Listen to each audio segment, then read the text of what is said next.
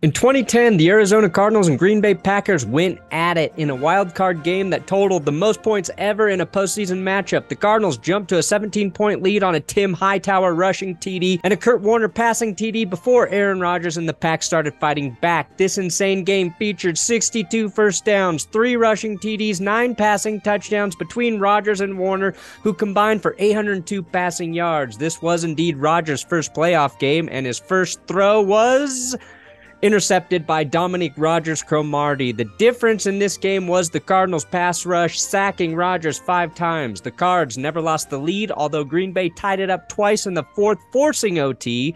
After missing a wide-open Greg Jennings, Rodgers was strip-sacked, and Carlos Dansby walks it in for the game winner.